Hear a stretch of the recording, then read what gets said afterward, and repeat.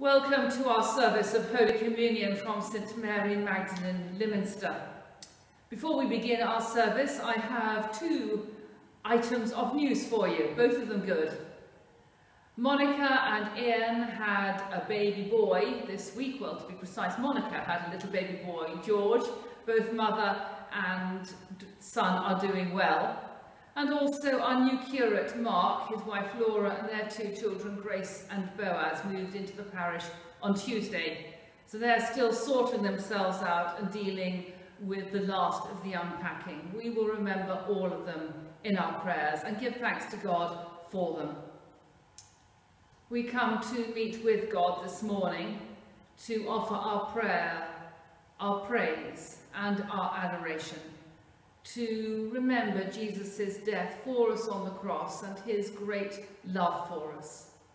James wrote in his letter that the prayer of a righteous person has great power. And so we pray that we will go away from our time of worship here strengthened and invigorated by God's Holy Spirit to show his love to the world. In the name of the Father, and of the Son, and of the Holy Spirit. Amen. The Lord be with you. Our first hymn takes up that theme of God's love for us. O worship the King, all glorious above. And at the end of the service, we commit ourselves to God as we sing that great Welsh hymn, Guide us, O thou great Redeemer.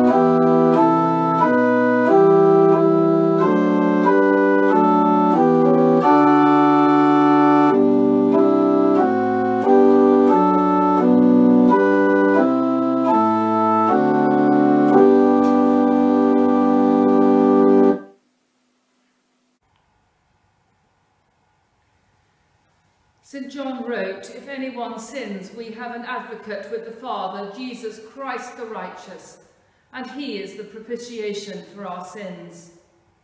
So, remembering that in heaven Jesus presents our case for us, let us call to mind those times when we have displeased our Heavenly Father, ignored his commandments, and asked for his forgiveness. And so we pray together.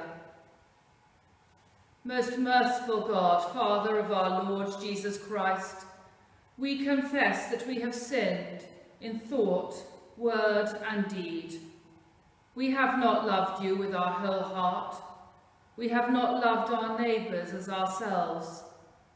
In your mercy, forgive what we have been. Help us to amend what we are and direct what we shall be, that we may do justly, love mercy, and walk humbly with you, our God. Amen. Almighty God, who forgives all who truly repent, have mercy upon you, pardon and deliver you from all your sins, confirm and strengthen you in all goodness, and keep you in life eternal, through Jesus Christ our Lord. Amen. And the collect for the fourth Sunday in Trinity. O God, the protector of all who trust in you, without whom nothing is strong, nothing is holy.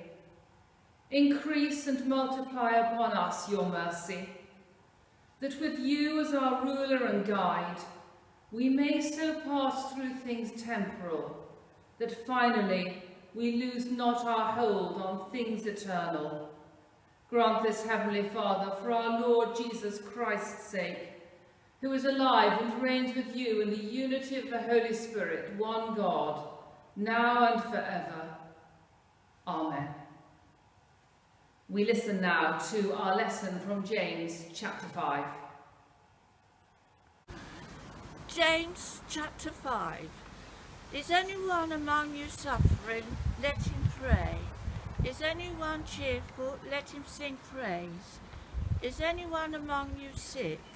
Let him call for the elders of the church and let them pray over him, anointing him with oil in the name of the Lord. And the prayer of faith will save the one who is sick, and the Lord will raise him up. And if he has committed sins, he will be forgiven. Therefore confess your sins to one another and pray for one another, that you may be healed. The prayer of the righteous person has great power as it is working. Elijah was a man of a nature like ours, and he prayed fervently that it might not rain. And for 3 years and 6 months it did not rain on the earth. Then he prayed again, and heaven gave rain, and the earth bore its fruits. My brothers, if anyone among you wanders from the truth, and someone brings him back, let him know that whoever brings back a sinner from his wandering will save his soul from death, and will cover a multitude of sins. Today's Gospel is written in Matthew chapter 11.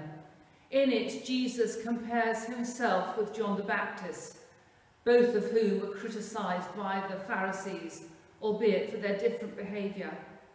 And this passage ends with a prayer, which sounds almost as if it should have come from John's Gospel, not from Matthew. It's an insight into the way Jesus prayed to his Heavenly Father. And the chapter ends with a very, very famous appeal to Jesus' disciples.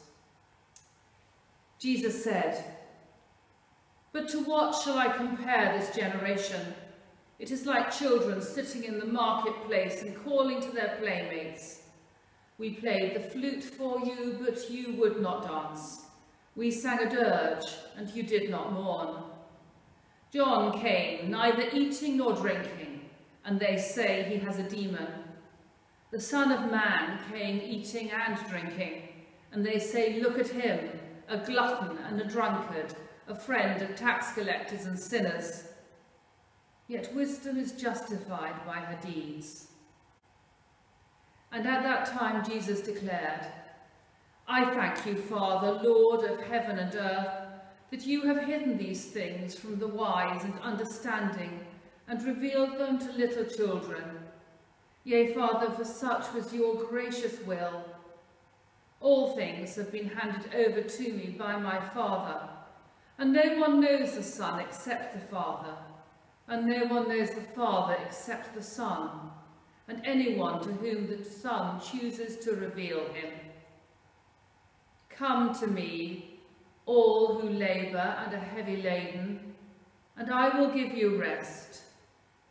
Take my yoke upon you and learn from me, for I am gentle and lowly in heart, and you will find rest for your souls. For my yoke is easy, and my burden is light. This is the gospel of the Lord. Heavenly Father, would you help us all to hear your voice as you speak from your word, I pray, and have hearts that are ready to hear what it is that you would say to us. I ask it in Jesus' name. Amen. I imagine when you were little, when you were younger, that there was someone that you always went to if you got into trouble. Maybe you fell over and hurt yourself.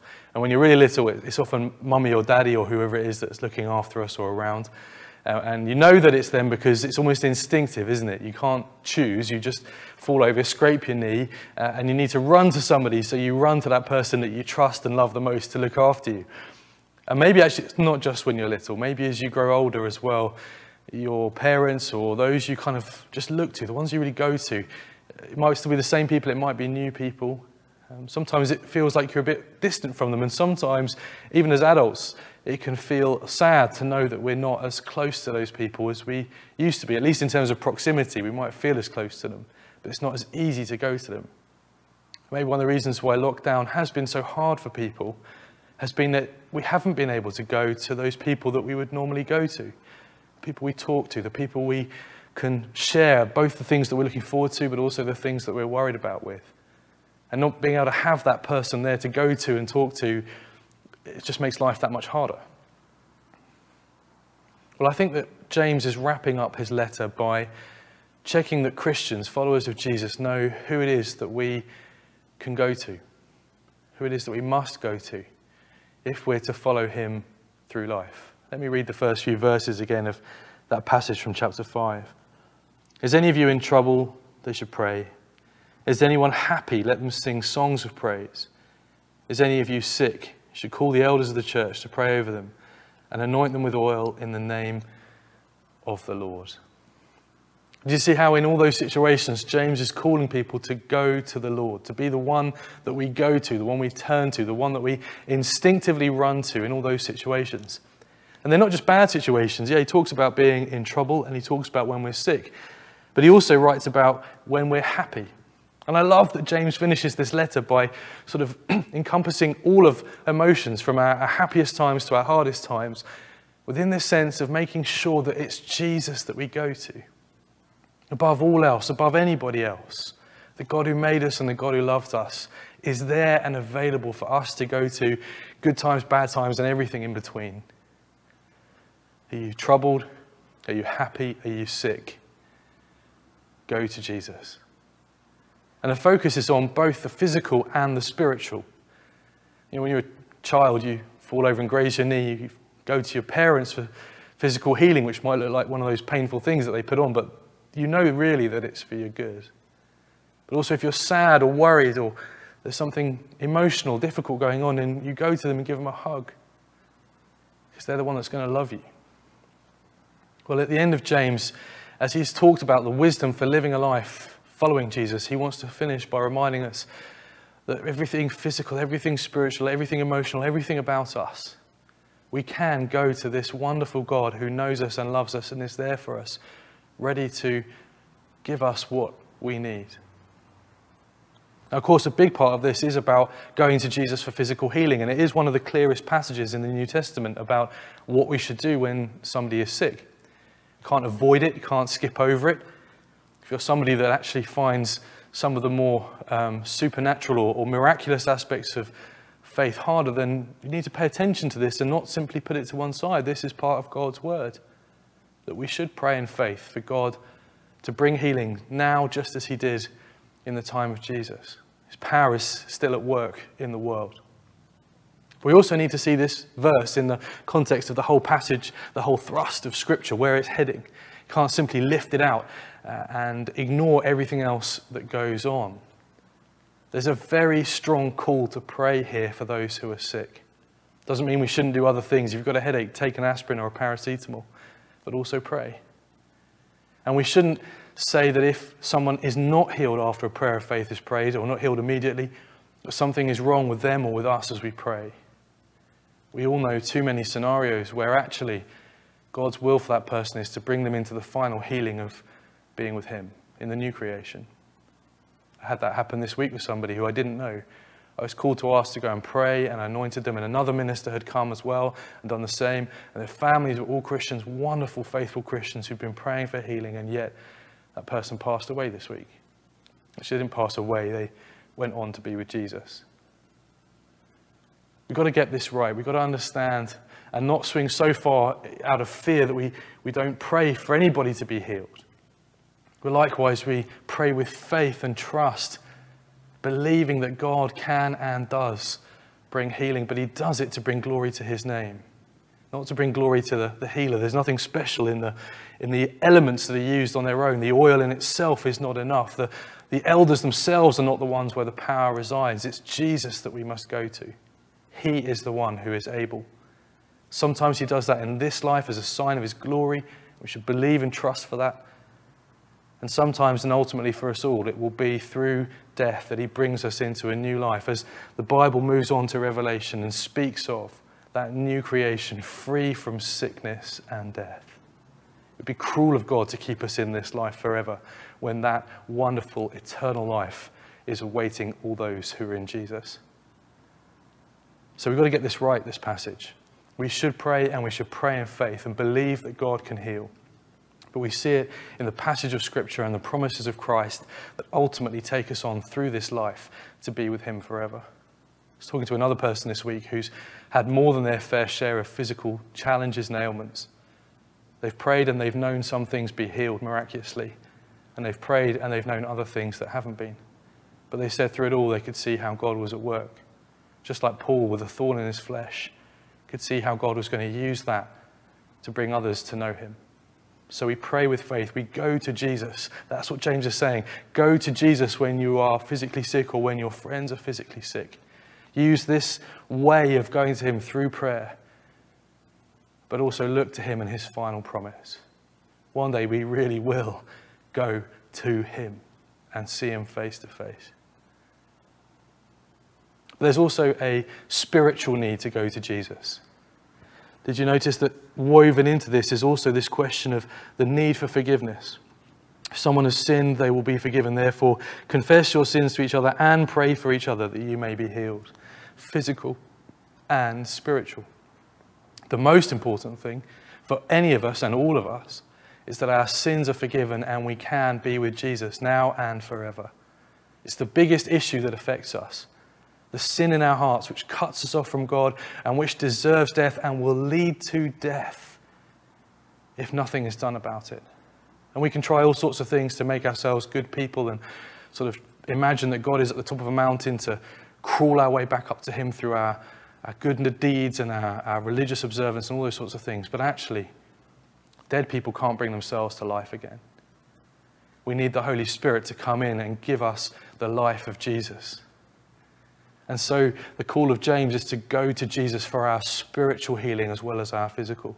To confess our sins, to acknowledge that we've turned away from God, but then to receive this gift of life and love and forgiveness and welcome and the power to change. That's where James finishes as well, isn't it? That if any of us wander from the truth and someone brings us back, remember this: whoever turns a sinner from the error of their ways will save them from death and cover over a multitude of sins. True and final spiritual healing is also when we go to Jesus. Saved from death into life. Who do we go to? Who do we run to? I've said it before, but my favourite picture that Jesus paints of what God is like is of the father in the story of the prodigal son. son who had turned his back said, I'd rather you were dead and I had my inheritance now. I'm going to go and live my life my way. A picture of all of us in our hearts at one time. As the younger son runs back up the dusty path, he sees his father not cross, not about to say, I told you so, but running. For all his faults and failings, the younger son knew that the one he had to go to was the Father who might love him. And he found him there. Who do we go to? Who will you go to tomorrow when the first challenge of the day arises? Who will you go to this week when something really good happens and you see someone for the first time, or you hear some good news? Who will you go to? Who do you go to each morning as you wake up and think about the day that lies ahead of you? Who do you go to for those big things in life when you're wondering what the future might hold? James says, go to Jesus for everything, and you will find him there. And so, Heavenly Father, we do thank you for that amazing grace. We pray, Lord, now for that grace to fill our hearts. As we've heard throughout this letter of James, what it looks like to put our faith into action, we pray for your grace to enable us to do that, and that we would do it gracefully. That as we seek to live and to speak and to pray and to trust in you, we would do that, Lord, knowing that it's because of your grace that we can know you. We can have your presence with us, giving us the power to be able to do it, but also giving us the pleasure of knowing that we can live for you, the God who made us and has a great purpose for us and for your creation. Lord, as your followers, would you give us the strength to follow you, the desire to walk closer with you each day, and to know what it means to put our faith in you into practice. Lord, in your mercy, hear our prayer. Father, we pray for our communities, for the people around us, the shops and businesses and other areas of life that are opening up this weekend. We pray, of course, for safety. We pray also, Lord, that all that's been going on might prompt those questions in people's minds. What is it I put my security in this world? Am I really in control of my own future? Is there a God who made us and who is calling us back to him and the promise of a new world free from sickness and death?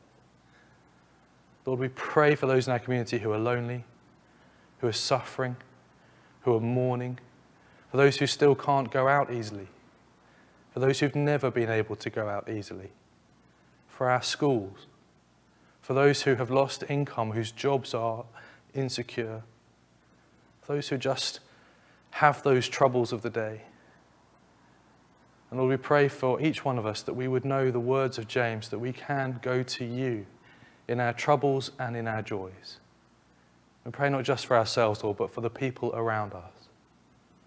Lord, in your mercy, hear our prayer. And Heavenly Father, we do lift your world to you. We thank you for this good world that you've made, a beautiful creation, and yet one that is broken and spoiled. For our part in that, for the way that our actions as stewards over your world have damaged this world and the relationships within it and with you. We see that working out day after day, year after year. And yet, Lord, through it all is this promise that the end of the story is good news. And so we pray, Lord, that your grace would flood our world, that it would fill it with the light and the hope and the joy of Jesus Christ. And that your people scattered throughout the globe, dispersed amongst the nations, would be those who speak and live the good news of Jesus Christ in practice, in word and deed, to those around. Make us hopeful, joyful people who go to you in every time of life and point this whole world to the source of our hope and our salvation.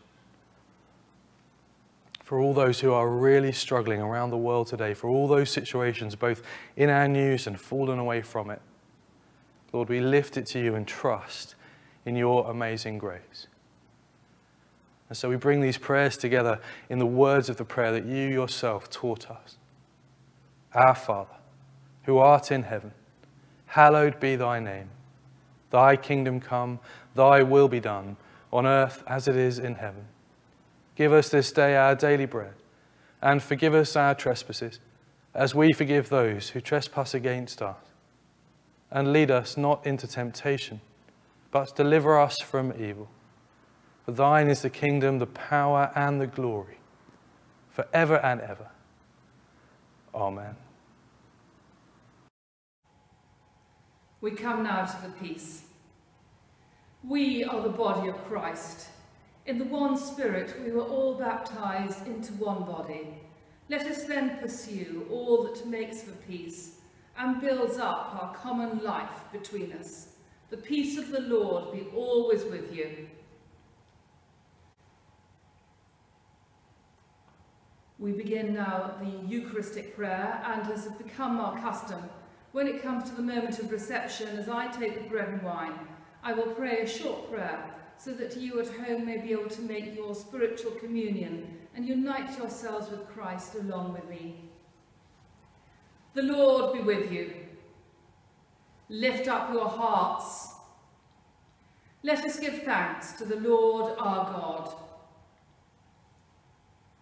Father, we give you thanks through your beloved Son, Jesus Christ, your living word, through whom you have created all things, who was sent by you in your great goodness to be our Saviour. By the power of the Holy Spirit he took flesh, born of the Blessed Virgin. He lived on earth and went about among us. He opened wide his arms for us on the cross.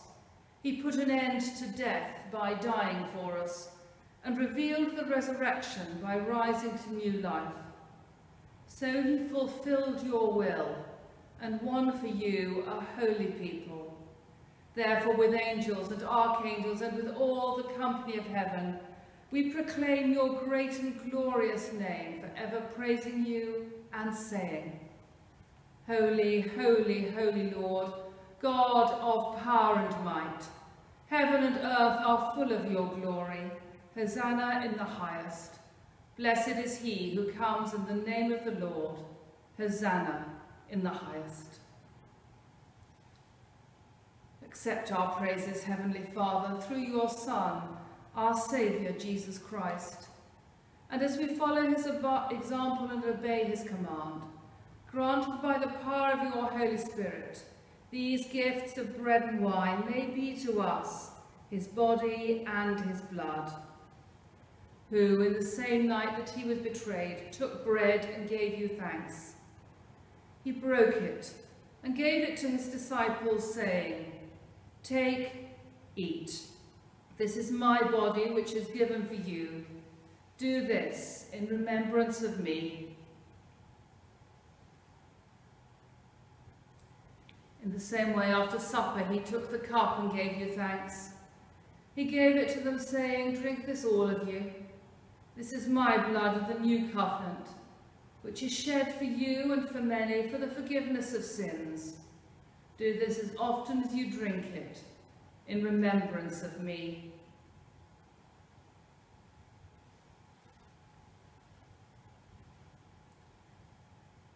Therefore, Heavenly Father, we remember his offering of himself, made once for all upon the cross. We proclaim his mighty resurrection and glorious ascension. We look for the coming of your kingdom, and with this bread and this cup we make the memorial of Christ your Son, our Lord. And so we proclaim, Christ has died, Christ is risen, Christ will come again. Accept through him, our great high priest, this our sacrifice of thanks and praise. And as we eat and drink these holy gifts in the presence of your divine majesty, renew us by your Spirit, inspire us with your love, and unite us in the body of your Son, Jesus Christ our Lord. Through him and with him and in him, in the unity of the Holy Spirit, with all who stand before you in earth and heaven, we worship you, Father Almighty, in songs of everlasting praise. Blessing and honour and glory and power be yours for ever and ever. Amen. And so let us pray with confidence for the coming of God's kingdom in the words that Jesus taught us. Our Father, who art in heaven, hallowed be thy name. Thy kingdom come, thy will be done on earth as it is in heaven. Give us this day our daily bread, and forgive us our trespasses, as we forgive those who trespass against us. And lead us not into temptation, but deliver us from evil. For thine is the kingdom, the power, and the glory, for ever and ever. Amen. We break this bread to share in the body of Christ. Though we are many, we are one body, because we all share in one bread. Jesus is the Lamb of God, who takes away the sin of the world. Blessed are those who are called to his supper. Lord, I am not worthy to receive you, but only say the word, and I shall be healed.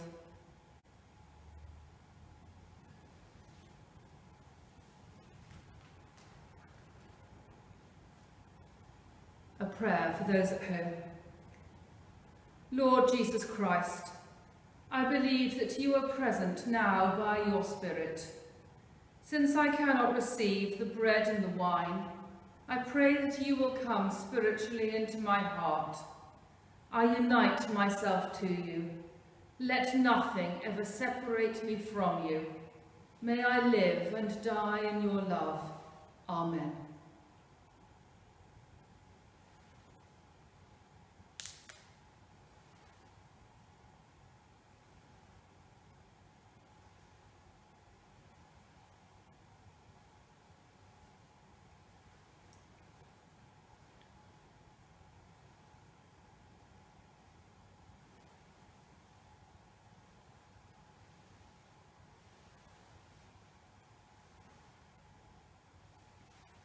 Almighty God, we thank you for feeding us with the body and blood of your Son, Jesus Christ our Lord.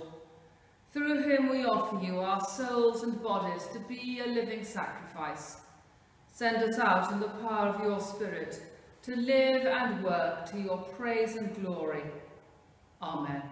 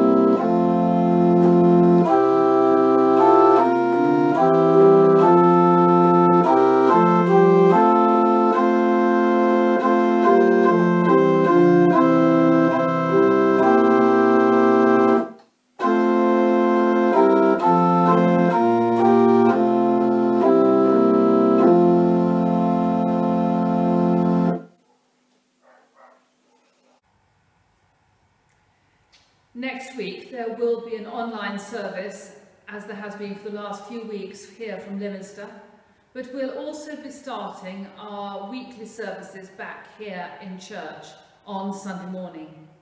We don't quite know what time yet. We're having to liaise with Celia as we share an organist, but I will be in touch with all of you and let you know what the time is. I know how many of you have said how glad you will be to be back here in church. The service will be quite quiet, thoughtful, reflective. It will be a service of Holy Communion, but a relatively short one. We're not allowed to sing, and there won't be any tea or coffee afterwards. Well, at least not here in church. We may be able to go on somewhere. But at the same time, we're also conscious that not all of you is able to come back to church, or not all of you feel it's quite safe to do so yet.